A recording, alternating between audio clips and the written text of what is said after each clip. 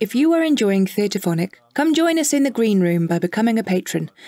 Just £2 a month will get you ad-free episodes.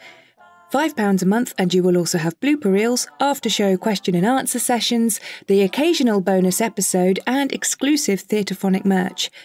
Our £10 top tier also gives you the opportunity to attend a live play recording, as well as a chance to name a character in an episode. Head along to theatrephonic.com/Patreon for more information. Theatrephonic presents On the Scent, written by Barbara Jennings.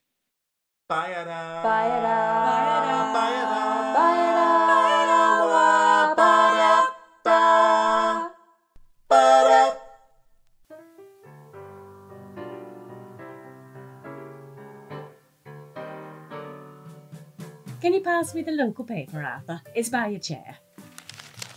Here. Thanks.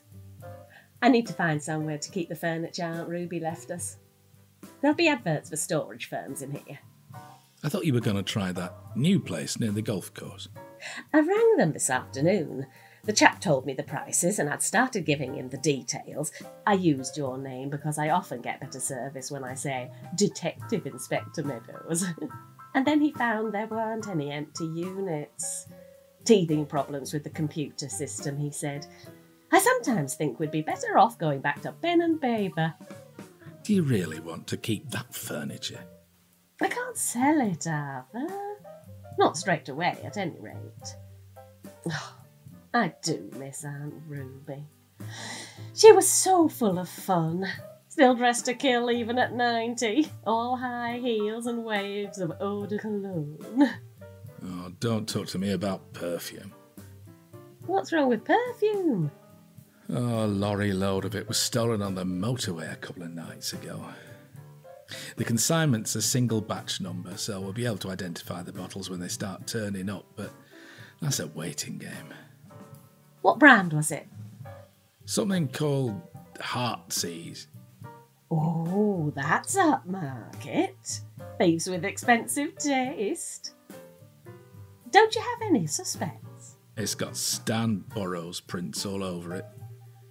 Or it would have, except Stan's too canny to leave any prints. Have you talked to him? Of course I have. Come on, Mr. Meadowes, you know me, straight as a plumb line these days. Says he was in Glasgow at the time. And a business associate will swear Stan was with him all day and all evening. Glasgow police checked the hotel he claims to have stayed at. And his name's in the register. But anyone could have signed Stan's name. Exactly. A couple of the staff thought they recognised his photo, but they couldn't say when he'd stayed there. It's the sort of place that has sales reps coming and going all the time. And no CCTV. Never mind. I expect you'll soon be on the scent.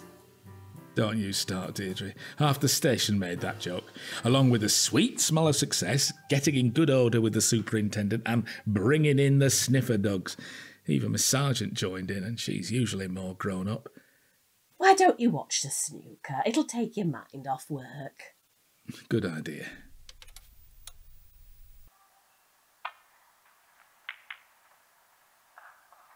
Ooh, nice shot. Which ball comes next? Any of the red ones. I'll get the hang of it eventually. Cup of tea? Oh, yes, please. Heartsease has been going for donkey's years. They used to have lovely romantic adverts when I was a teenager. Pricey though. Terry Shaw bought me a tiny bottle for my 21st birthday. I proposed to you on your 21st birthday. Terry Shaw didn't know when to give up. I'm only putting you one sugar. You need to cut down. Are there any of those ginger biscuits left? I know it's hard to believe, Arthur, but there's sugar in biscuits. Terry Shaw once asked me to elope with him, you know. Probably so he wouldn't have to make a wedding speech. And soon after we got married, he emigrated to Australia. Because his father had opened a branch of the firm in Melbourne. It all seems such a long time ago. Here's your tea. Thanks. Is that the end of the match? Yes, complete walkover. Mind if I watch something else for a few minutes? Help yourself, I'll have a look at the paper. I recorded the local news whilst I was at Keep Fit on Tuesday. What for? Phyllis rang to say a television crew had been talking to people in the shopping precinct about the fancy new paving slabs. They've only been down 5 minutes and half of them are cracked already. She was so excited about being on television. I must watch it before I see her at choir practice tomorrow. I'll fast forward it to that bit. I expect it's only short. They won't have used all the interviews. Phyllis might be on the cutting room floor. I hope not. She'll be so disappointed. Look, there she is, walking into the picture. Diedre, stop. What? Stop. Go back. That's fast forward, woman. Go back. There, stop. No, back. Back another second. That's it. But Phyllis isn't... Never mind Phyllis. See that man on the far left of the picture outside the shoe shop? Smart leather jacket and a phone clamped to his ear? Yes? That's Stan Burrows. When did you say this was filmed? Tuesday, mid-afternoon. When Stan says he was 300 miles away in Glasgow. Gotcha.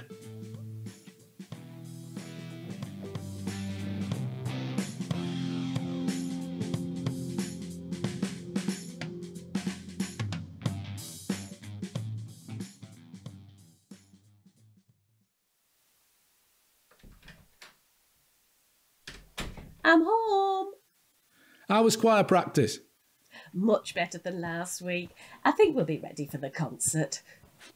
You've had a long day, but you look pleased with yourself. Solved the case then? Pretty much. I had an interesting chat with Stan about how he managed to be in 2 places at once, and we took a more thorough look at his garage. He might not have left any prints at the scene, but he hadn't cleaned the tools he and his mates used to break into the lorry. Forensics will do something with those. Did he tell you where the perfume is?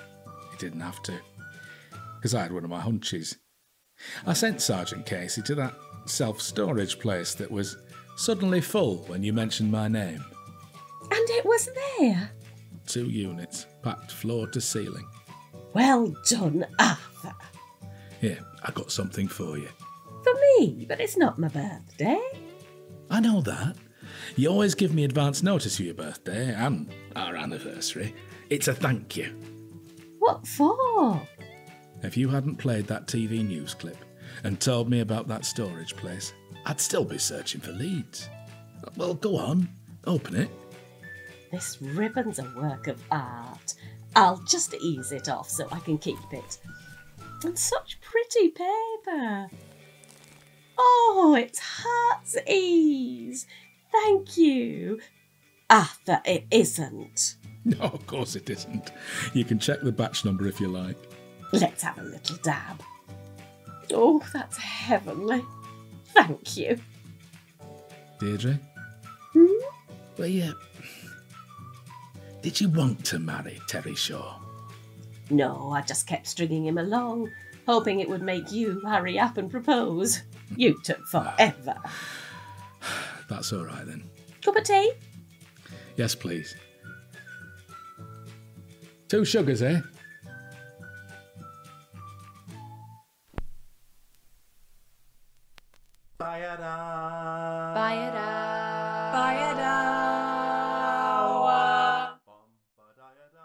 You have been listening to On the Scent, written by Barbara Jennings, directed by Emmeline Braefield, with Helen Fullerton as Deirdre Meadowes, and Jonathan Legg as Detective Inspector Arthur Meadowes.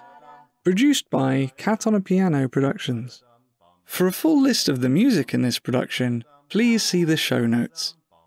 The Theatrephonic theme tune was composed by Jackson Pentland, performed by Jackson Pentland, Mollie Fyfe-Taylor, and Emmeline Braefield. For more information about the Theatrephonic podcast, go to catonapiano.uk/Theatrephonic, tweet or Instagram us at Theatrephonic, or visit our Facebook page. If you enjoy Theatrephonic and would like to get more content, please consider becoming a patron by going to patreon.com/Theatrephonic. Please don't forget to rate and review. As soon as Helen gets her thing sorted, can you shout fridge at me and I'll go and turn their fridge off again?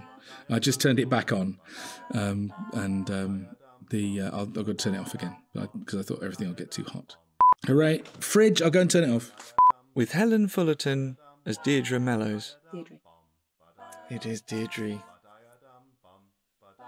It's not Meadowes either. Just checking. But they won't have used all the interviews.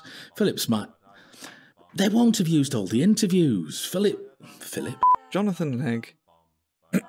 Jonathan Legg. They won't have used all the interviews. Phillips might. They won't have used all the interviews. Philip might. Philip. Imagine that you're trying to explain something that's a little bit complicated to a 5-year-old. You need the energy to keep them interested, but you've got to go slow, or they won't follow. With Helen Fullerton as Diedre Meadowes and Jonathan Legg as Detective Inspector Arthur Meadowes. That's literally perfect. I thought about being funny for the sake of it, but I was like, I'll just do it right.